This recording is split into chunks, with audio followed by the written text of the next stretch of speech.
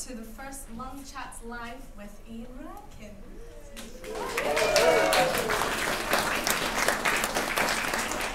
we're very pleased to present this event as part of Book Week Scotland 2019. So just a quick intro, Lungha Theatre Company is the UK's leading theatre company working with people with learning disabilities who have toured and produced over 40 shows since 1984. And we're also producing with 6 Point Productions, which is an emerging theatre company made up of 4th year acting and English students from Edinburgh-based University. So you can read about both companies on the programme that was handed out. So Lungha Theatre Company launched Lung Chats series earlier this year, and we're very pleased to be able to present the first ever live episode. And as you may know, the company has been very lucky to have interviewed key figures from the Scottish arts scene, and we're extremely excited to be now adding one of the world's most celebrated crime writers, Mr. Ian Rankin, to the list. We've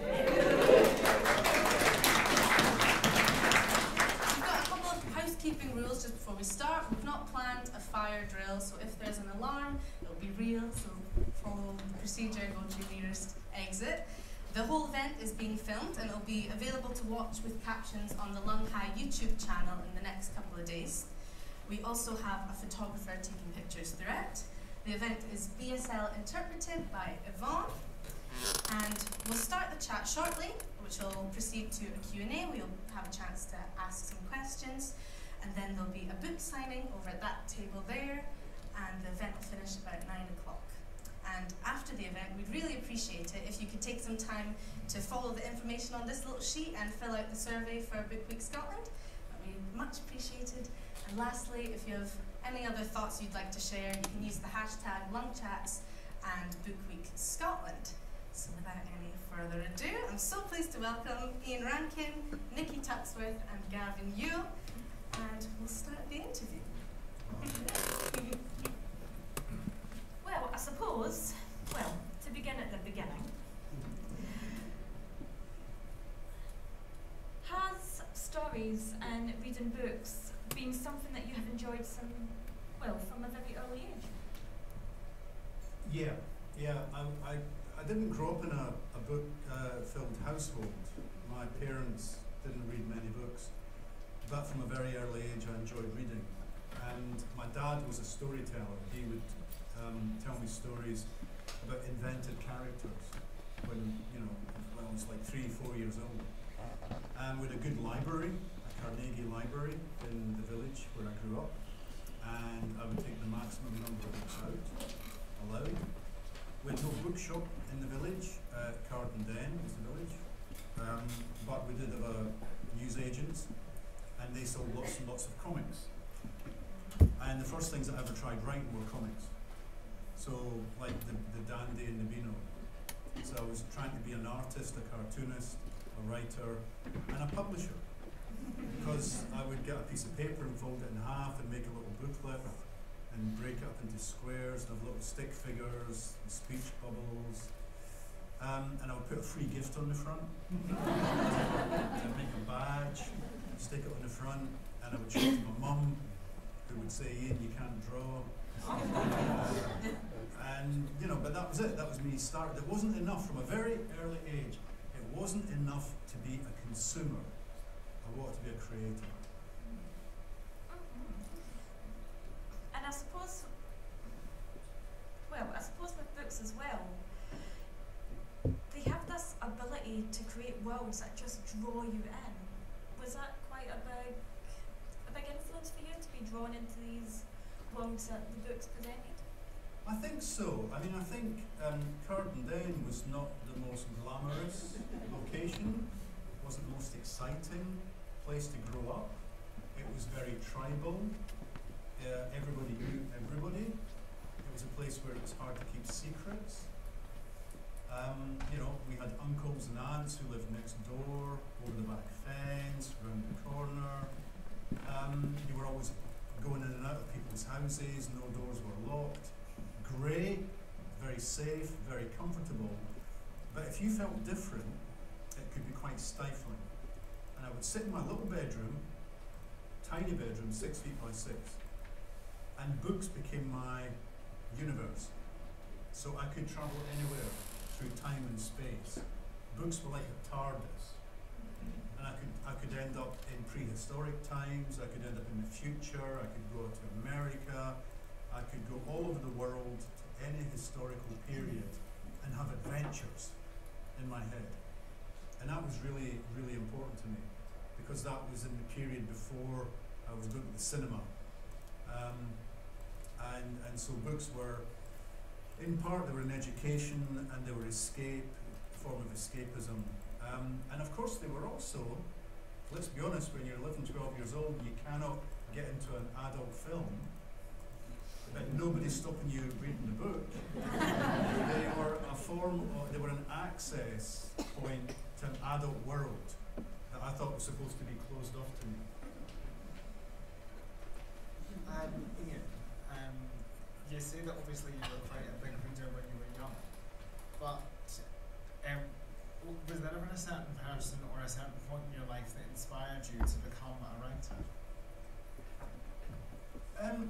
It's difficult, Gavin, because I didn't, there weren't many writers around. I mean, living in Carden in the 60s and 70s, I didn't get access to real, living, breathing writers. Except in high school, when occasionally a poet would be bussed in to try and enthuse these very unenthusiastic teenagers. But I had a succession of very good English teachers. And I mean, a good teacher can take you a long way in your future career. And I seemed to get really lucky with that. And there was one teacher when I was at high school in Cowdenbeath, Mr. Gillespie, who just was very enthusiastic about the creative writing I was doing, the short stories that I was writing, and just gave me the confidence to keep going. But it wasn't until I arrived in Edinburgh, aged 18, to go to university, that I actually started to meet writers. And of course, the first question was, who's your agent? And can you introduce me to your publisher? But it was like a different world, it was like a different world, and very quickly I knew that I wanted to be not only a writer, but a published writer. And just to add to that, actually, out of all the genres that you could have picked to write for, for example, romance or comedy or farce, or you don't really know me, do you? well, out of all the genres, yeah. Why did you pick crime fiction? I don't really think I did pick crime fiction. I think crime fiction picked me. The first novel I wrote, well, let's go back.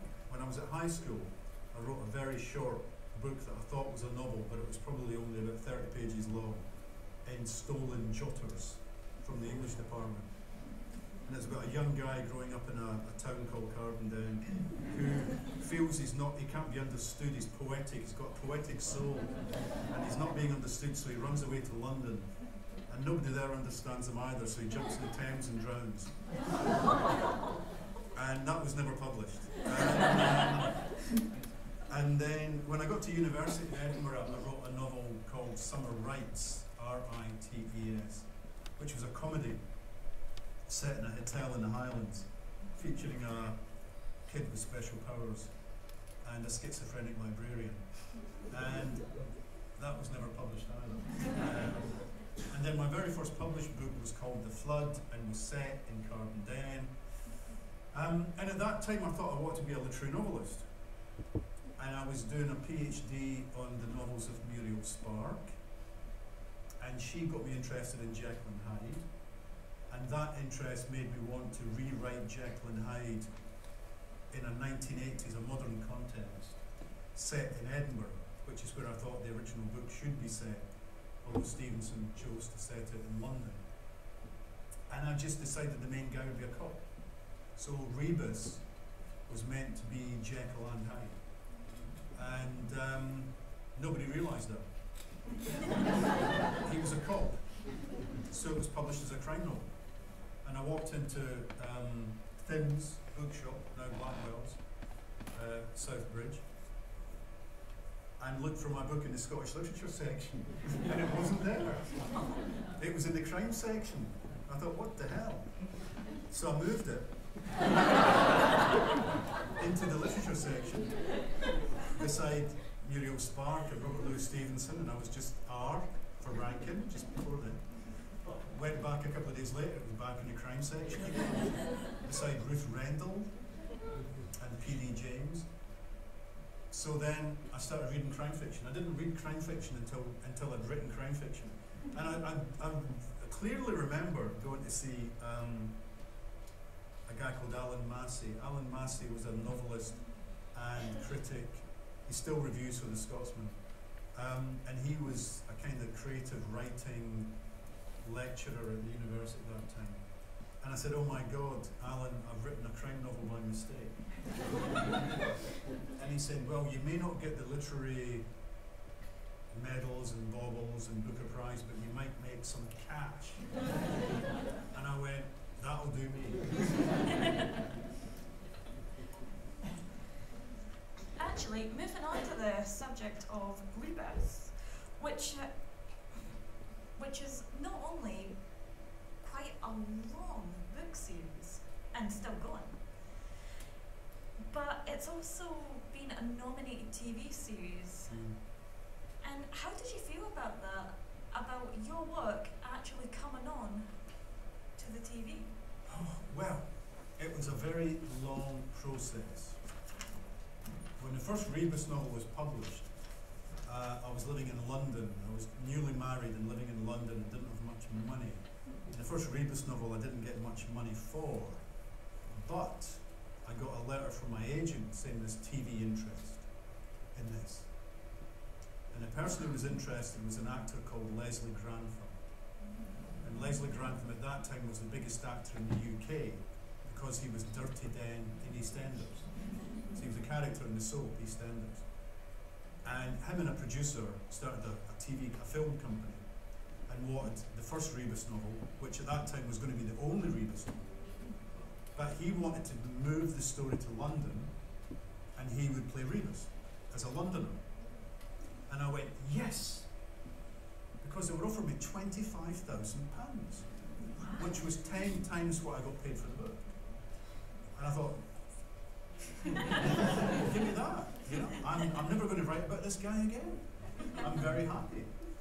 Then my agent disappeared. This is a true story. My agent disappeared in mysterious circumstances, and the whole project fell through. A couple of years later, the BBC got the option for Rebus, and they were going to give it to a young, physically fit, tough guy actor called Robbie Coltrane. And I said, well, I don't know much about Rebus, but I know he's been in the army, he's been in the parachute regiment, he's trained for the SAS. He probably doesn't look too much like Robbie Coltrane. And the flashbacks to his army training are going to be really interesting. Anyway, Robbie Coltrane went and did Cracker instead. So again, it went quiet.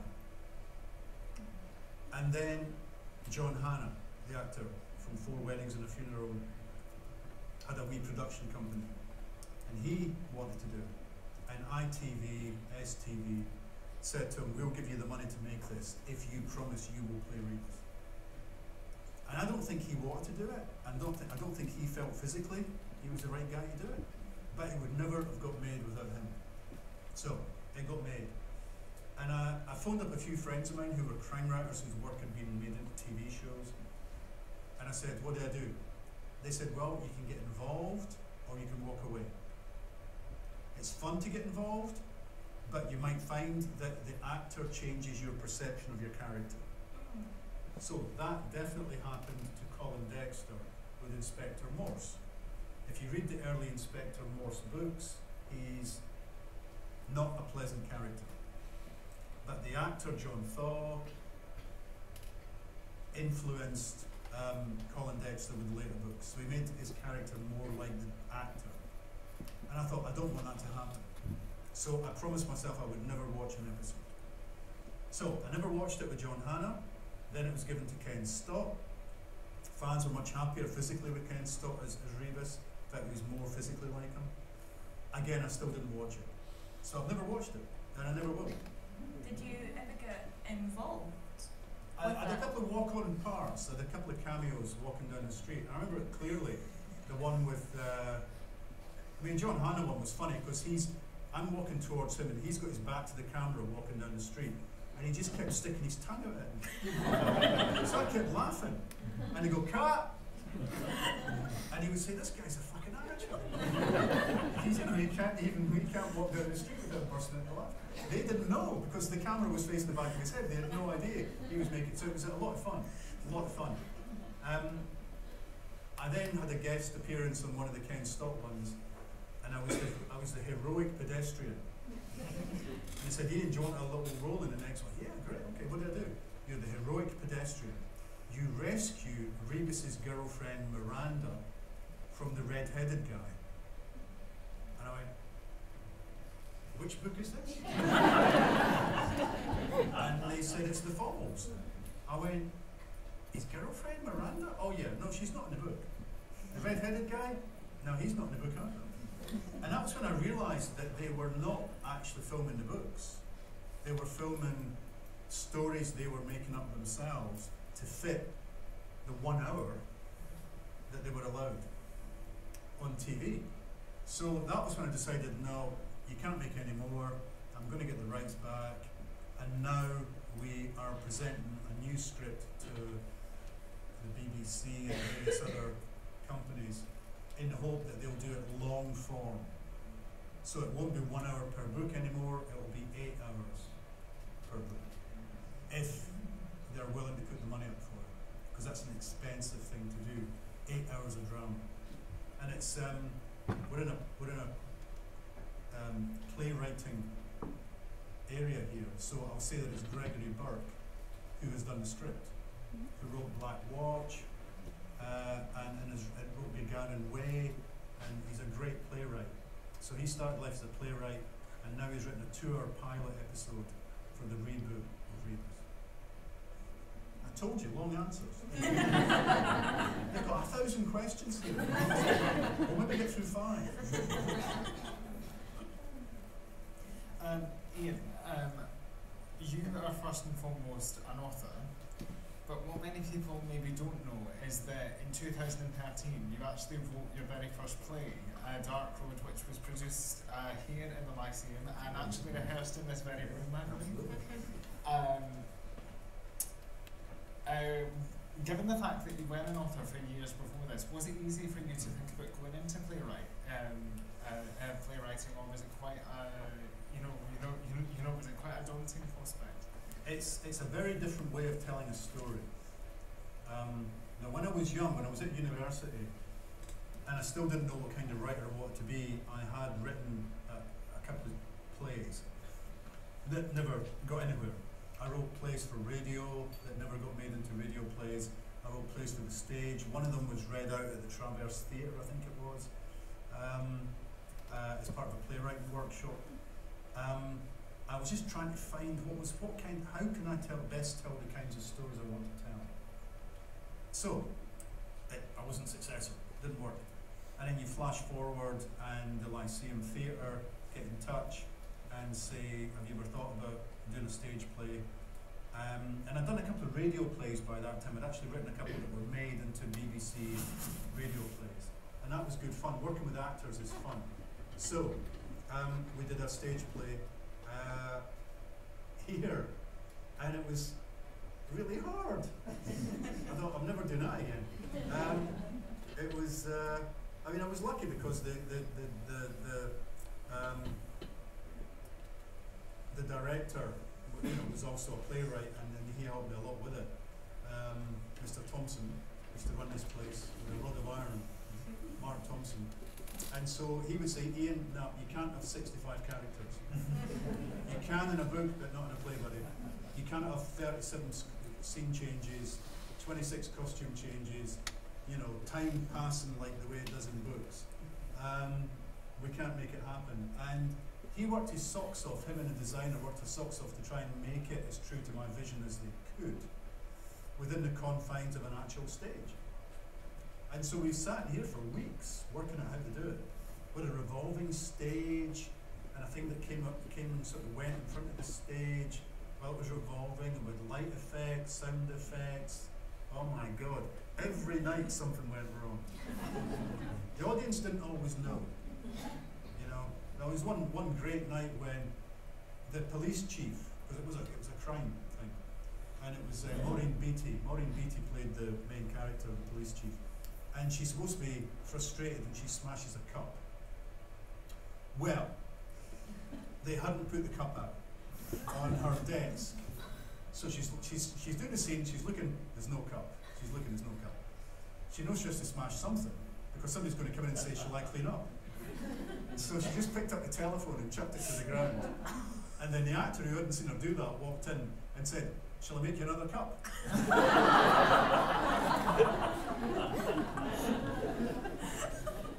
Every night there was something. So, but it was a lot of fun. It was a lot of fun, and people sitting in an audience watching a play. The lovely thing was that thing you don't get from writing a novel. When I write a novel and you read it, I'm a long way away. I'm not sitting next to you while you're reading it.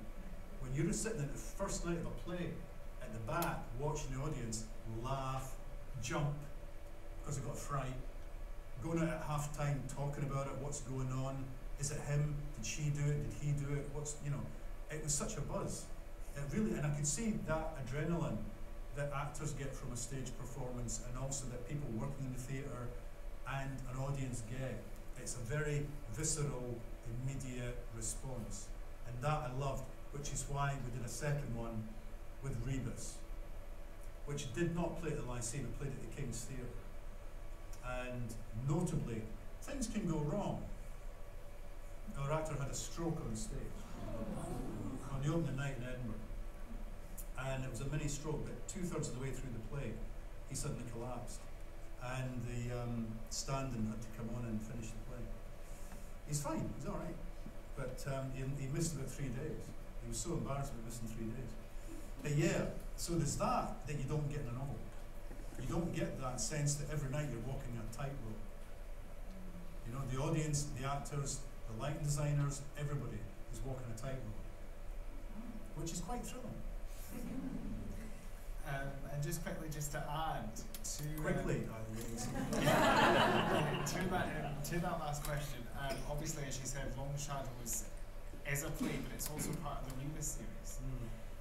Where do you quite, given the fact that Rebus quite often appears in books, and that was obviously his first stage appearance, were you quite nervous about how the public would respond to seeing Rebus on stage? Yeah, totally, totally. I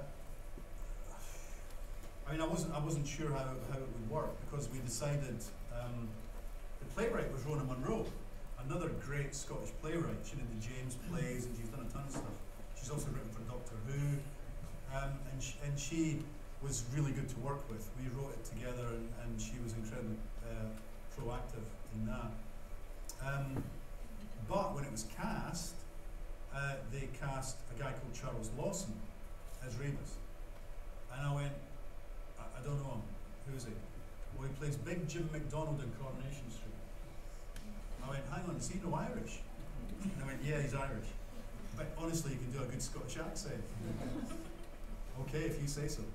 So I went to the opening night in Birmingham, and there was Big Jim McDonald from Coronation Street on stage, and yes, he could do a Scottish accent. He's an actor, of course he could do a Scottish accent. And he said to me backstage, he said, Ian, you know, I drank in the Oxford bar before you did.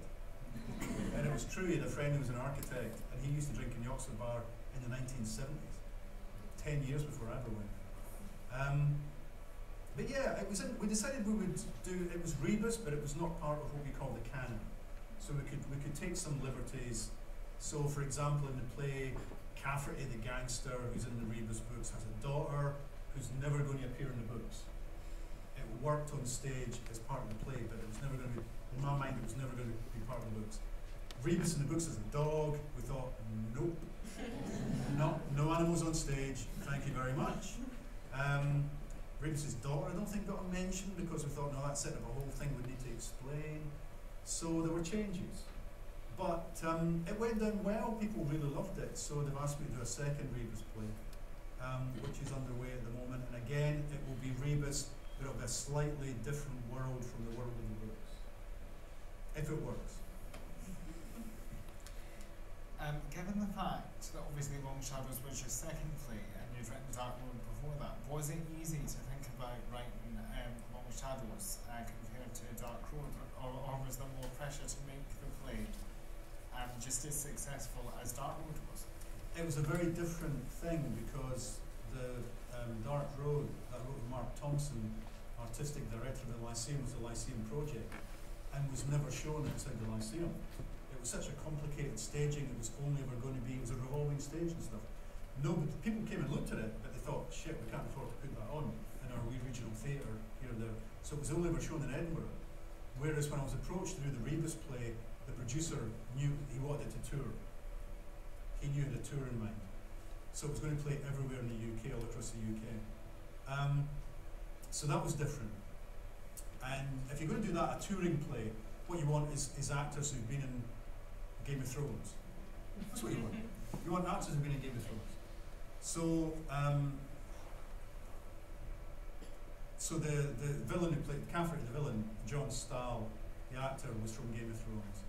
And eventually we also got, when Big Jim McDonald had to drop out because he was going back to Coronation Street, and we then got Ron Donaghy to play Rebus, and he was also in Game of Thrones. And you had, originally we had Charlie Lawson, who was in Coronation Street. That's what you want when you're doing regional theatre and you want to fill the seats. You've got people from TV that people know. That's how you do it. And it has to have an interval because the theatre makes its money from the drinks. The theatre doesn't make its money from the playground. It makes its money from the drinks at half time. These are the kind of economic necessities of trying to have a working theatre. Unless you're doing a panto, which will fill every seat night after night. So all of that was taken into account. Now that didn't interfere with my writing process. I was not aware of that. But when I'd written the play and I went to see the play, I went, okay, all this stuff has to happen to make a play workable. So the next Rebus play will only be put on if enough theatres say, yeah, we want it. We think we can fill 3 nights, 5 nights, 6 nights with this. And the theatre at the Lyceum, honestly, next time you're at the Lyceum, go and ask the bar manager. The best nights takens they ever had was Dark Road. They've never seen anything like it. Rankin fans, Rebus fans like a drink. And I don't know where they get that from.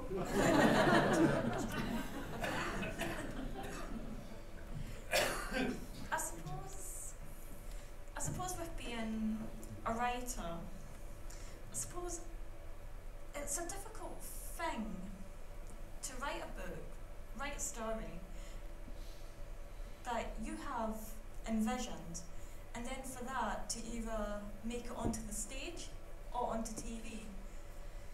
Do you feel that your vision for what you had for Rebus, has it lived up to the TV and the theatre? I think I'm very good at putting these things into different compartments. The TV Rebus is not my Rebus. The theatre Rebus is not my Rebus. The guy in the books is my Rebus. It's just a pure transaction between me and a piece of paper, or me and a computer screen. And that's my world. As soon as other people become involved, it's not mine anymore. So when you're in it for TV, when you're in it for theatre, you've got directors, producers, money people, lighting, theatre, set design, costumes, vocal coaches, special effects, you name it. I don't have any of that as a writer. The reason I like writing novels is because novelists get to play God. I get complete control. And as soon as it's another art form like theatre or TV or radio, I have got to lose some of that control. And I'm a control freak. So I don't like doing it. I don't like doing it. I don't like working with people. I sat in this room for weeks watching the actors do rehearsals for Dark Road because Mark Thompson liked his writer to be in the room with him. And I'm going to because they always had really difficult questions. They'll say things like, Ian, what's the structure of the police force in Scotland? so I can get where I am in the hierarchy? I go, I don't know. I don't know. There's a chief constable, and there's some folk round here, quite high up, and there's folk down there, and there's folk in the middle. I don't know. How far up the track? Why do you need to know that? Yeah, and I go, and why does he do that, Ian? What? Why does he go there? I don't know. He just does. That's what he's like. And I don't know. These are questions that I never need to ask myself when I'm writing the books. There's nobody sitting with me when I'm writing the books going, are you sure about that? Or why is he doing that? So that's what he's doing. It'll be fine. Yeah. So it's such a different process.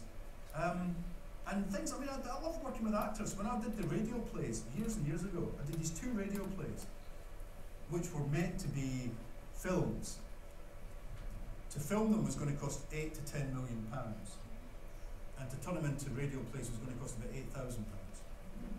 We turned them into radio plays. And sitting in a room with actors with a script going through it, the actor would say things like, isn't it funnier if he says this? And I would say, yes it is. It's much funnier. And I got the credit for it. When it was on the radio, they didn't say, oh, by the way, this was the actor's joke here. You get the credit because you're the writer. Bloody loved that. And I do, it's terrible to say this in a theatre, in a kind of theatre context. Long Haul is a theatre company, but radio drama is my favourite medium because it just is so quick and easy to do. It's so quick and easy to do. With a guy sitting at a desk, and he said, it's 18th century Edinburgh, buddy. I went, aye, 18th century Edinburgh. What sort of year? About 1790. 1790, okay. Would there be animals walking about and stuff? Aye, there'd be maybe chickens and dogs and that. Okay, we'll put some dogs in. Do you want a big dog or a small dog? You go, big dog, you go like that. Aye, okay, we'll put one of them in the background. It's a street scene. Do you want a clock chiming? Like, aye, a clock chime. Do you want that kind of clock or that kind of clock? Church tower clock. We love that kind of clock. Good stuff, here we go. Alright, put some up, and just go. And he's in it on this computer going, blah, blah, blah, blah, blah, blah, blah, blah. Right, let's hit it. And suddenly you're listening to 18th century Edinburgh, 1790s Edinburgh. You're going, yeah, that's probably what it sounded like. To be walking down the high street. And he would just do it. And I just thought, this is phenomenal. And then for the really old-fashioned effects, even that was incredible. So they had the sedan chairmen.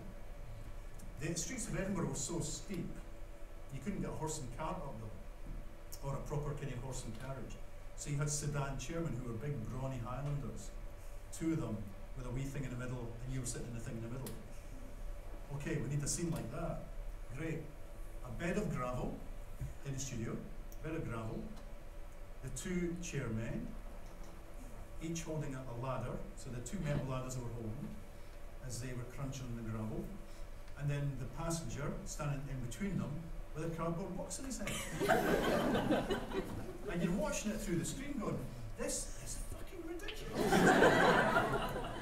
And then you listen to the radio and you go, oh my God, I'm in 18th century Edinburgh in a sedan chair. Oh, it's terrible weather today, isn't it? Yes, sir, it's terrible weather today. Crunch, crunch, crunch. Oh, but we'll get there soon. Yes, we'll be there soon, sir. Crunch, crunch, crunch. Oh my God. That suspension of disbelief is so much easier on radio than it is even in a theatre. And it's so realistic. It can be. Rebus is on radio. They do one a year, and it's Ron Donaghy, who I mentioned before. Plays Rebus on Radio 4 these days, and that's done for a few years now. And I do like the radio, the way they do it on radio. I'm going to forget the name of the guy who does the radio, who writes the radio versions, but he's very true to the story, he's very true to the feel of the books. And Bruce Young is the producer. Chris Dolan is the writer who does them, who's also a novelist, crime novelist, and literary novelist. Bruce Young directs it, produces it. And Ron Donaghy is just great. He was in the first play I did here. Ron Donaghy was in this very room doing Dark Road. He was the old cop in Dark Road, and when he came to do the Rebus play, I went to see it in Newcastle, and I just was so happy. The cast didn't know I was there because Charles Lawson, who played Rebus, had gone back to Coronation Street. It had been a success, so they kept it going, so they brought in Ron Donaghy. And the only chance I was going to get to see it was to take a train down to Newcastle. So I turned up in Newcastle, just went and bought a ticket, walked in, sat there and watched Ron Donaghy be Rebus. And I just thought he did it really, really well. So he's been with me the whole way through, whether it's Rebus on radio, or Rebus on stage, or my other stage play. The only thing he's not done so far is Rebus on TV. Let's wait and see. On the subject of Rebus, actually, in the 2017 novel, Rather Be the Devil, Rebus has COPD. Given the fact that COPD is actually a real life illness, is that more pressure on you as a writer to get it right? Yeah, I mean, I made the decision early on that Rebus would live more or less in real time. So we're now dealing with a guy in his mid to late 60s who has smoked and drank his whole life and eaten fish suppers and not taken any exercise. And my wife said, look, he's had a very lucky, charmed existence, but that has to come to an end. So her friend, who's a doctor, said to me, well, he might well have COPD. I went, oh good, it's got the word cop in it. COPD actually has the word cop in it. I quite like that. So I gave him COPD emphysema, as we used to call it. And yeah, that changes the goalposts. He knows he's not immortal. He knows mortality is tapping him on the shoulder. He can't climb stairs anymore. In fact, oh, you are filming it. I shouldn't tell this. The next book is going to open with him moving from his flat. Because I put him in a flat in Arden Street where I was a student, and it's 2 flights up, a tenement, 2 floors up. You can't do that anymore. With emphysema, with COPD, you can't do that. So the first thing that happens in the new book is he moves. Because a guy I know who has emphysema, who has COPD, I phone him up every book and say, look, what would Rebus be doing now? He's had it for a year, he's had it for 2 years, he's had it for 3 years. How's he coping? And he's the one who says, look, you know, stairs are going to be a real issue, etc., etc. So that's how the next book's going to open, because I want him to feel real. He feels real to me. I thought, if he doesn't age, how can he feel real?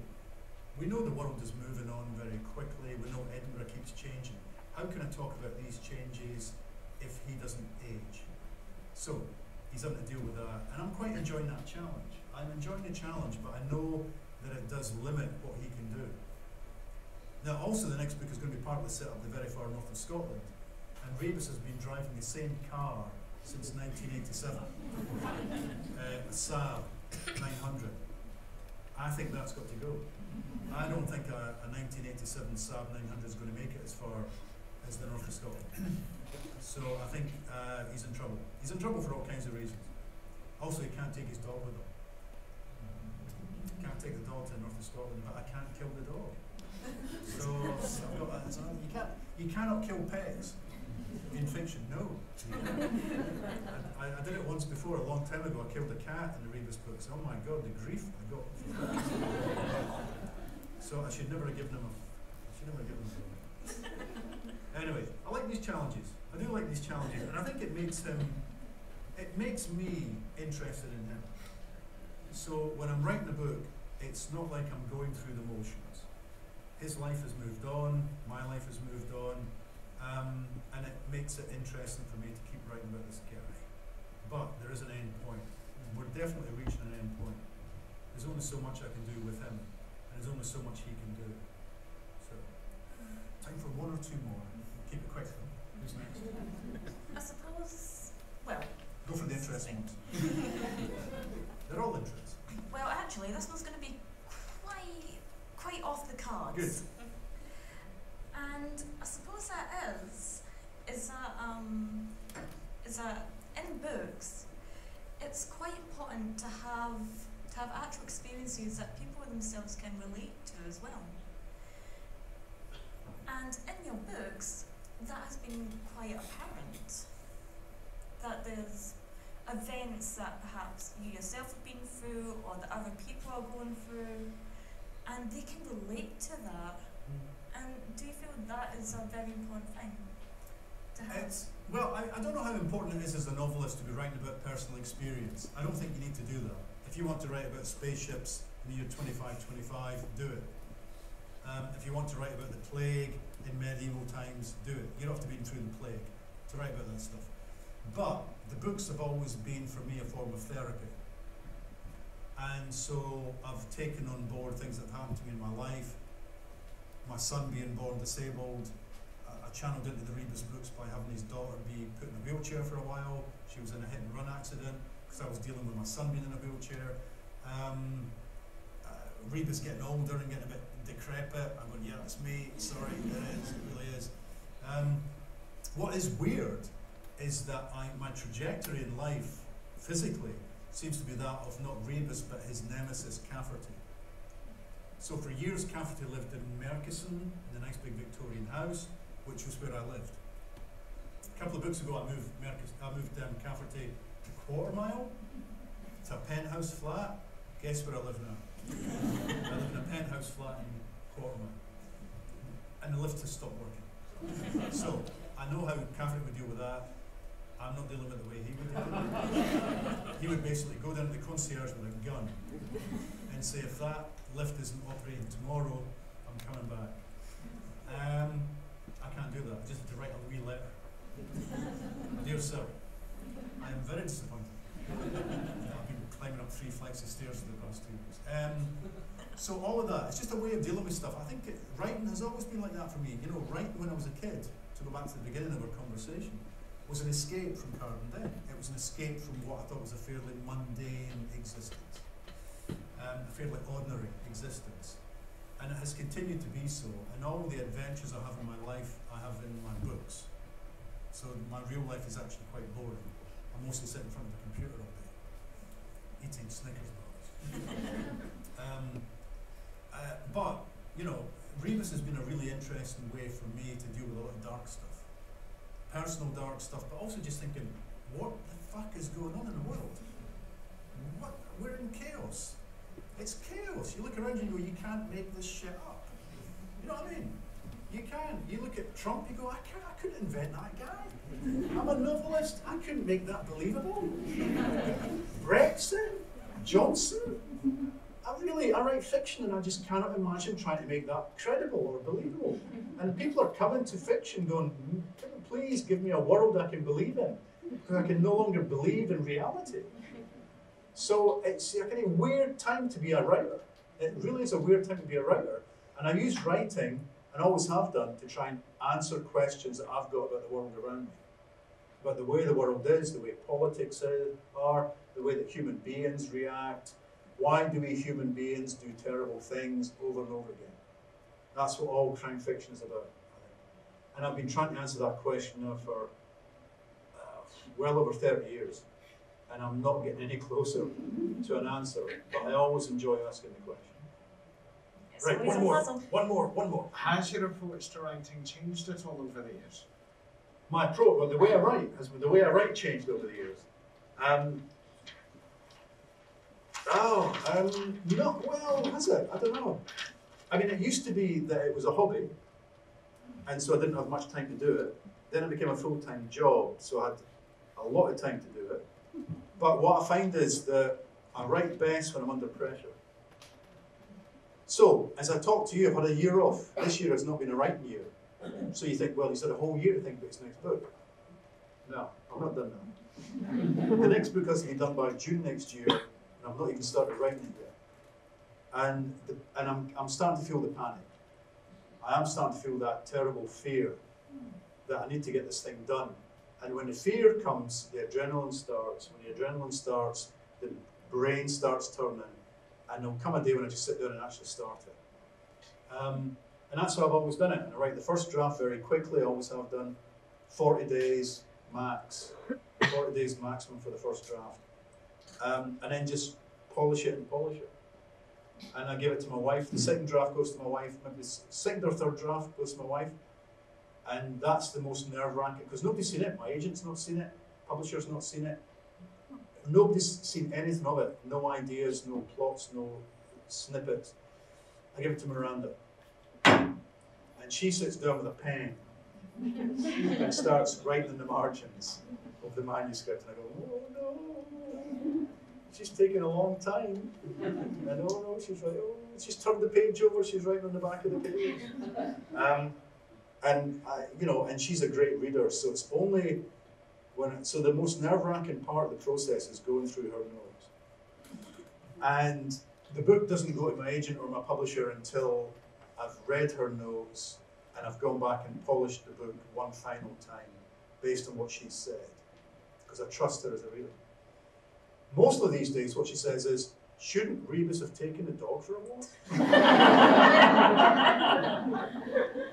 When did he last feed the dog? If he's going to this part of Edinburgh to ask some questions, couldn't he take the dog with him? That's most of what it is. And then now and again, information dump. Find a way to say this better. So, when she's happy, I'm happy, then it goes to the publisher. We should open up to questions. Yes. We should. We've got about 10 or 15 minutes left. We're going to put house lights up for this. Yay, look at that. By the magic of technology. And another glass of wine going. There's one non-professional sitting at the front here. Everybody else said, no, soft drinks only because I'm working. So we've got 2 roving mics, so if you have a question, if you just wait till you have it. So.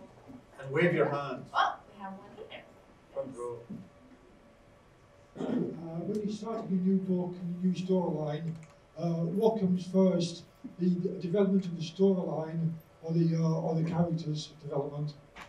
What comes first, the story or the characters? Well, I've got my characters. I'm very happy with Rebus and Siobhan Clark and Malcolm Fox and Cafferty. So that's one of the problems. I don't have to think too much about them, so I can get lazy. So I do have to think about them. I've got to make sure that I don't get lazy and just go through the motions. Normally, what happens is I was going to say notorious. That's not the word I'm looking for.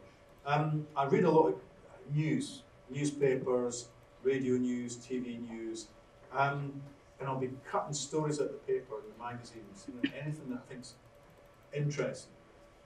And I go through all of that. I've got a big folder I go through, and I find things that I think, oh, that's interesting. Oh, that's interesting. That could connect to that in this way. So I've got a kind of vague theme that I want to explore. And I find a crime that will allow me to explore that theme. It's usually a question. And then, which characters do I need? Who do I need to pull into the story? But there's not a lot of pre-planning goes on. There's not a lot of note-taking or synopsis. I've never really got a synopsis when I start the book. I just start and see where the book wants to go. Now, it's not a science, so that might not work for anybody else. I've interviewed a lot of writers. Everybody's different. But what works for me is not knowing the ending when I start. And if I think I know the ending, usually by the time I've written the first draft, that isn't the ending. The book is a much more interesting idea of where it wants to go. So I just trust to the book. I trust to this notion that there is a theme and a plot that are already up there somewhere in the ether that are going to come down to me and show me where they want to go. And some people would find that absolutely terrifying. And it is absolutely terrifying at times. But I just know it's going to work. It's worked for over 30 years. So when I'm halfway through a book, 3/4 of the way through a book, first draft, and I still don't know who the killer is, I go, I'll know by the end. The book will tell me who the killer is by the time we get to the end, and it always works. That was me touching wood. Got another one just here. You pass the mic in the second row. Keep your hand up. There you go. Hi. I'm sure you have at times been fed up with Rebus. Will you ever, or have you ever already done a J.K. Rowling and write a book anonymously, a different genre? Yeah, I mean, I did get rid of Rebus. I thought, because, as I said earlier on, the books are set in real time. Quite a few years ago now, I got a phone call from a cop in Edinburgh, and he said, "How old is Rebus?" I said, he's 58, 59, why?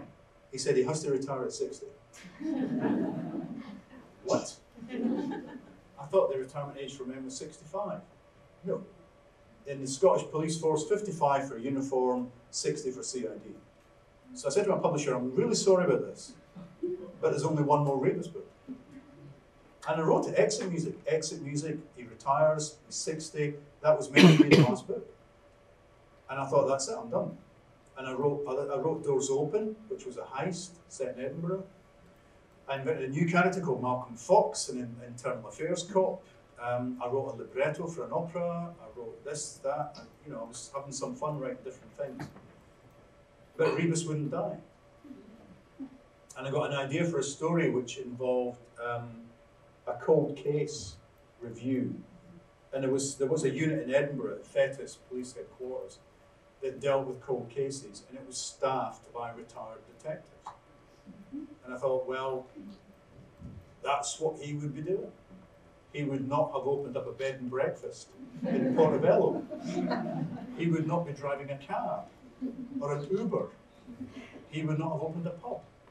I thought of all the things ex-cops do and thought Rebus wouldn't be doing anything. He's a cop. That's what he is to his very toes. So if he got the option to go and work as a civilian for the cold case unit, that's what he would do. So I brought him back. And it was like he just refused to die. Really interesting. And then an MSP for Fife stood up in the chamber of the Scottish Parliament and said, can we change the retirement age for detectives in Scotland so that Rebus can come back? Her name was Helen Eady, God bless her, she's no longer with us. And they did talk about changing the retirement age upwards because they couldn't afford to pay the pensions for these cops who were retiring at 40 and 45. Once you got 30 years in, you could retire. It wasn't even 30. It was about 30. 48. They were retiring at 48. So I brought him back as a cop for a few years, and then I thought, no, he's got to retire. So now he's now retired. But I quite like that. I quite like the fact that there is this trajectory to his life. And even now that he's in his mid to late 60s, he still wants to feel useful. That's what these later books are. These later books are about two guys, really, Rebus and Cafferty, in their mid to late 60s, looking around them at the world. It doesn't make sense to them anymore. Nothing about the world makes sense to these guys. And they wonder if they can still make a difference. Do they still have a role to play? That's what the later books are about. So it's a very different feel. I've gone back and read the early books. The early books are much more, what's the word? Physical. Rebus is a much more physical cop. And they're visceral, much more visceral books. These later books are more elegiac, I think. But I still think they're good books. I would say that, wouldn't I? So I think we've got time for about two more. So we've got one right up back there.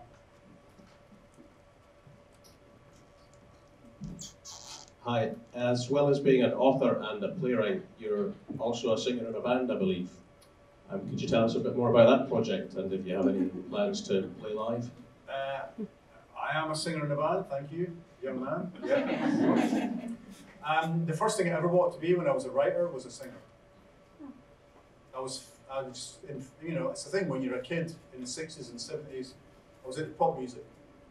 Pop music was an escape. You looked at David Bowie on TV, wow, like an alien had landed in Cardendale. So I invented a band called the Amoebas, and I was the lead singer, and I wrote the lyrics, I designed their album sleeves, I took them on tour, but only in my head and on paper. And then when I was 18, I joined a punk band in Fife called the Amoebas, called the Dancing Pigs. Dancing Pigs, the second best punk band in Fife. There were two punk bands in Fife, the Skids and us. That lasted a year, and then a few years ago I was asked if I wanted to be in a band in my late 50s, and I went, yeah, why the hell not? And it was a bunch of guys in their 50s who should know better, and we're called Best Picture, and we get together not very often. and we rehearse, and we write songs, and we had one single released, on Pink Vinyl. I'll explain later on what vinyl is. Young people in the audience. And we've done a few gigs. We're doing gigs next month. We're supporting Hipsway at the Liquid Rooms in Edinburgh and at St Luke's in Glasgow. I said to the guitarist, Bobby from the Bluebells, Bobby Bluebell, young at heart, he's a rhythm guitarist. I said, did they know we only play 15 minutes? We've only got 3 or 4 songs. And we're really happy with it. Anyway, it's fun. It's fun, and that collaborative thing.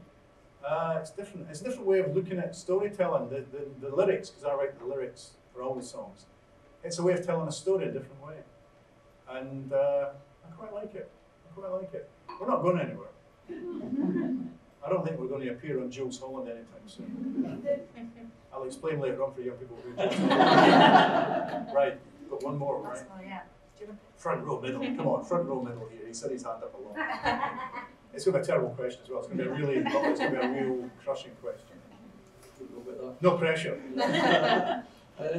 It's interesting that you say, you know, Rebus is roughly about your kind of age, round about the 60. I noticed from your date. He's much older than me. Well, no, your year of birth, 1960. So he was born around about late 50s. 48, 49. In dog years. Well, that would be 69, 70. Yeah, is it? Oh, yeah. much In the real world, it'd be 70. Right, right. But I've chopped off the 5 years I didn't write about. Okay. So when I finished Exit Music, the 5 years I didn't write about, I've chopped off, so 66, 67. Right, a bit of license then. Yeah. Anyway, do you see any similarities in this man, Rebus, and Ian Rankin? And now that Ian Rankin's getting to that age, what do writers who get, you know, into the golden years, let's call them, you know, what do you see for yourself? Do you see yourself being like Rebus to write in a different way? Or? Oh my God. That's a good question, but a difficult question to answer. I mean, Rebus, he's not me. He was never me, really. I mean, he was born in the same town as me. He left school at 15 and joined the army. I was at school till 18 and went to university. Our lives split at that point.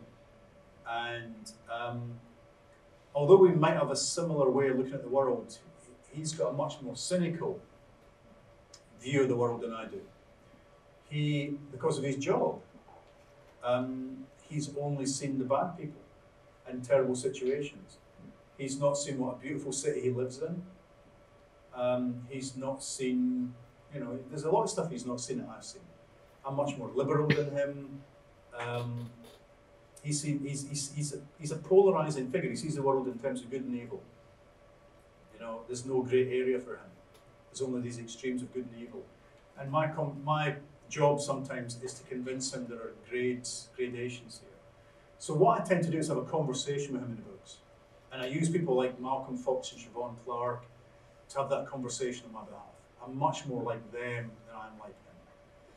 But yeah, we're both getting older. And he aches in the places where he used to play, as Leonard Cohen once said, and I'm going through exactly that. The ears don't work, the eyes don't work, the knees are short, you know. I mean, he's gone through all that 5 or 10 years ahead of me. And yeah, if you trace it back in book 1, 1987, book 1, he's already 40. So he, ergo, born in 47, which is problematic for me. So I slowed down his rate of decrepitude somewhat, a wee bit, but he's still mid to late 60s. So he can't chase suspects anymore. He can't get in fights anymore. He can't use his heft. He's not got physical intimidation the way he used to intimidate people. Can't do that anymore. So he used to have different skills. And again, that's part of the fun for me, is him realizing that he has to change his modus operandi.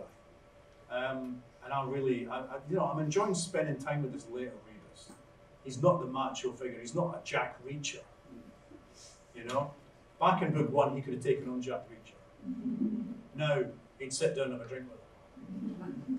And you know, either gracefully or disgracefully, whatever you want to. Oh well, you know what I mean. Well, the COPD's a problem because COPD's had to stop smoking. He can't smoke anymore. He's had to cut back on the drinking. his girlfriend, if you can say that she's a girlfriend at the ages they are, has got him trying mindfulness. That's not working terribly well, I've got to say, but she's got him trying to listen to Arvo Park music at Brian, he's not into it. So yeah, I mean, all the things that, that maybe in a way the things, I mean, he said it, I mean, maybe the things I'm going through, I just project onto him, and always have done. But he's a few years ahead of me, And I mean, if my lift doesn't get fixed anytime soon, I will be moving into that ground floor flat next door to him. There'll be two of us living cheek by jowl in our ground floor flats, because neither of us can manage 2 flights of stairs anymore. We're going to have to wrap it up. Listen, I do want to, I mean, we're going to get thanks in a minute, but I do want to thank you for coming along and being such a lovely, patient audience and a cold night as well. So thanks very much for coming. Cheers. Yes, yeah, we do have a couple more thank yous. So we got thanks to Book Week Scotland for taking part in this and letting us do this in their programme. To John Robb and the Edinburgh International Festival for all the tech support. The Lyceum for hosting the event. Like Audio for their tech support as well. Claire, Karina and Kate for filming the event, and Paul for doing the photography, and for Blackwell's selling the books, and Orion Books for making the event possible, and above all, Ian Rankin for taking